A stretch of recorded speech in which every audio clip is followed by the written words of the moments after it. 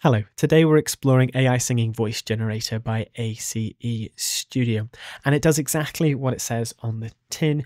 You input your MIDI, input your lyrics, let the AI do its thing, and it plays back a realistic version of what you've written. I'll show you an example I've produced in a moment, but in terms of pricing, you can get a 14-day free trial, which I highly recommend doing just to have a bit of mess around with it and make it sing some funny things. But in terms of pricing after your trial, you can rent to own, which is really nice over a 20-month period, but that will cost you up to $22 a month. I'll leave a link in the description. You can explore this at your own leisure, but you can see the prices there on the screen. Let's jump into the plugin. It's not really a plugin, it's its own dedicated app or software, and it's kind of a mini DAW. But as you can see, I've got that on the right, and I've bridged it with Logic Pro X using the plugin that comes with it. So when you load up Logic or your DAW, you load this up in one of the channels, one of the tracks, open up your file on the right, and they sync together. So when I press play in my DAW over here, it plays within ACE Studio as well. But if I just want to focus on writing my vocals, I can click within ACE Studio and it would just play that. So that's a really nice feature. Now, one thing I will add right off the bat, every time you make an edit within your vocal track, the AI has to redo its thing. So say let's just go through the end. I'm going to input a note. And now when I want to play this back, AI rendering. Every time you make an edit, every time you do anything in here, you have to let it render. So it can feel a bit stop and start, but I feel it's very much worth it in the end. Right, let's play what I've got so you can see it in action. I will then show you a little example of writing and how it is to put in the MIDI and put in the lyrics and some fun tricks with that. We'll then walk through my piece and some of the decisions I've made. But without further ado, let's see what this can do. Through the valleys where rivers sing and glades are green, I feel at peace. Whispering trees that call the breeze ring echoes of my. Now, there's been no processing done whatsoever. I've not EQ'd, mastered, or done anything. So that's it in its raw state. The singer I have specifically used is Ember Rose, but of course, there's plenty to choose from.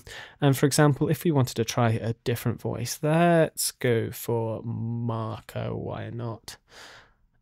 And just copy and paste this over. They do sing it ever so slightly different as well, and of course different timbre within the voice, but let's solo him and just replay a section of that again after the AI has rendered. To the valleys where rivers sing and glades are green, I feel at peace. So you can see there we already have a completely different sound to the first voice, and there's plenty of different voices to experiment and try with. That was just a quick example, but for now we'll stick with Ember Rose. Now, in terms of workflow and working within this software, if we go right to the end of the track, you've got all your little tools up here. There's hotkeys as well, but we'll just write a couple of notes. You can see that off the bat, I just put da da da's.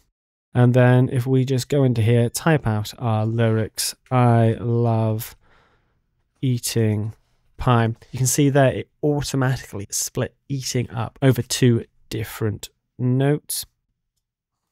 And then if we just add another one there, let that generate. So if I go here, hit play, it'll take 2 seconds, AI rendering. And then it will automatically work out the pitch or the different parts. I love eating by there you have it. I love eating pie. But say I wanted a word over 2 notes. For some reason, a lot of this doesn't work with. You put the word in quotation marks, but I do that and it doesn't. But if you do it with something like of, and then press tab, you'll see it split it over 2. Now this was a small problem I came across as I was composing the piece, which is why there's some certain decisions I've made. For example, here on my, I wanted it over 5 different notes, but I tried that technique of putting in quotations and I didn't quite like it. So what I did instead, I went to the pitch tool, the pitch brush over here, and I just made it go over the notes. Now, is it the best? Of my past. Is it perfect? No, it kind of achieves what I wanted it to achieve, but I probably need to work on that a little bit further. Other examples, for example, breeze, that was another one. It didn't like splitting over 2. Right here, breeze. So instead I put BRE and EZE. And then if you really need to as well, if we go back to our tool, you can go in and edit the phonemes at the top to fit it better, which is a really nice feature. So to give you a quick example of that, if we go over to the over here, currently this is how the sounds. Maybe I want it to be more of a tha than a the. So if we go in and edit that, it's red if it doesn't exist, white obviously if it does. Let the II do its thing. And you've got a completely different the sound there. So you can go in and edit your phonemes, which I feel is extremely important. And they do have charts on the website if you want a breakdown of everything. Let that render just to show you the other side. I prefer the ah. Other things, if you have long notes, as you saw, it automatically puts in a bit of vibrato. But if you don't want that, there's a vibrato tool here. You can, as you can see there, increase it or decrease it, which is really nice, and work with that. One other feature I really like is down here right at the bottom. You can see we've got air, falsetto, tension, energy. This can be an extremely useful tool. For example, I believe, yeah, it's here, it's tension. Right here, I wanted a slight difference in the tension between this first section and the second section. Automatically, it had it quite high. I toned it down ever so slightly. So if I show you how I've got it with these 2 lines. Valleys where rivers sing and glades are green. So that's how I had it once I tamed it down a bit. But automatically, without me doing that, it has that second bit way too much power, in my opinion. And so to tame it down, obviously the AI has to render it.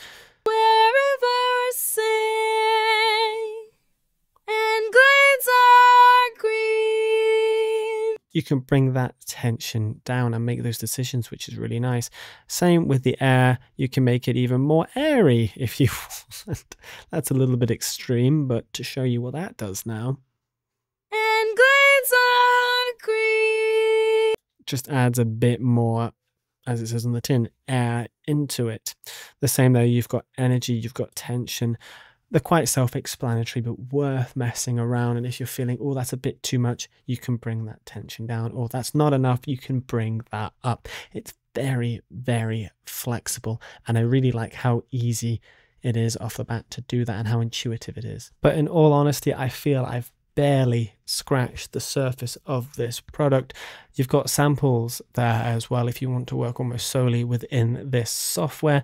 You've got templates, there's dozens of other voices. Even within this voice itself, if you put that to the side, you can go in and take control and mess with the timbre. But I find it's a very user-friendly and easy to use software. It works extremely well with other DAWs. I had no problems having it work with Logic. I had no glitches, no crashes at all, and it seems extremely solid. And I highly recommend downloading the trial just to have a bit of a mess around with it. But we'll leave the video there. Let me know down in the comments if you want me to explore this even further. After a couple months, I'll probably do another video of more of my experiences with this on the longer term. But for now, we'll leave it there. This is definitely very cool, and very much, I feel, the future of music as well. But thank you so much for watching. I'll see you in the next video.